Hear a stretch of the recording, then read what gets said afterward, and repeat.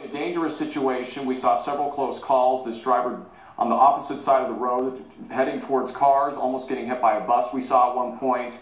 Again, this has been going on for at least an hour, it seems. And at this point, this driver definitely not showing any signs of slowing down and going at a pretty steady speed, I would say, Elsa.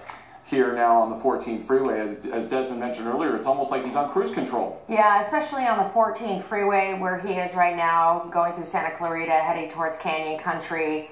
It's likely that it's going to be pretty wide open for quite some time.